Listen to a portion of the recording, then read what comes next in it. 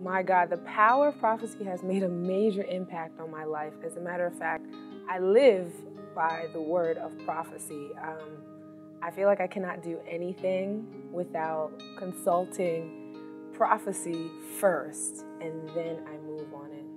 3 specific ways that the power of prophecy has impacted my life. I would say number 1 was my decision making, where I was going to school, what my profession would be in. For example, I ended up going to college at Rutgers. I thought that I would not be able to get a degree. It was the power of prophecy and the word that pushed me to go ahead and get the degree and look for the scholarships and look for the money to pay for me to go to school. And so the power of prophecy is why I ended up getting a degree. And then my career path.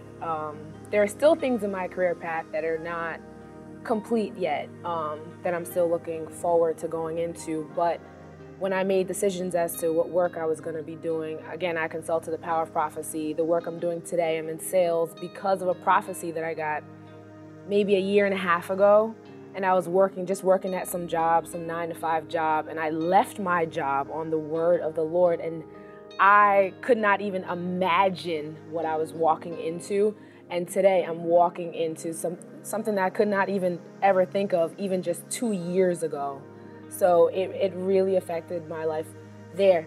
And then the third way that the power of prophecy has affected me, I think in just development in general, like emotionally. Like I wouldn't have been as strong as I am today because I leaned on the power of prophecy to be my spiritual mother, my spiritual father. I leaned on the power of prophecy where I didn't have any individuals to turn to.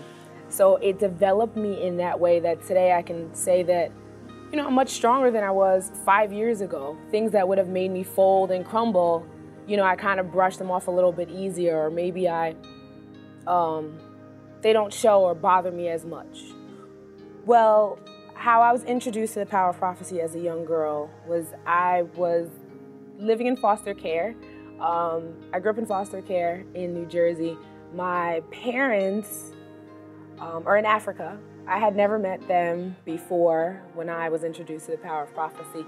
Again, it was a word that I got around 12 years old saying that I would go out and find my parents and my family, and I would find them and reconnect with them. So I didn't do that until some years after that, till I was 25. But it was my foster mother that introduced me to the power of prophecy. I am part of the Master Prophets business coaching, whereas though now I am being developed at an even greater level. God has blessed me beyond measure once again, but now He's starting to structure my understanding of the level in which I am to be brought into. And so I needed the coaching. I need the coaching. I'm just starting it right now. I need it so that I can work out, my own business plan, so that I can understand how to structure things, so that I can understand what level God is bringing me to, so that I can understand how to manage the money that God is bringing me to, so that I can understand all aspects of them and then bring them together. I wouldn't be able to do that on my own. That is the power of prophecy.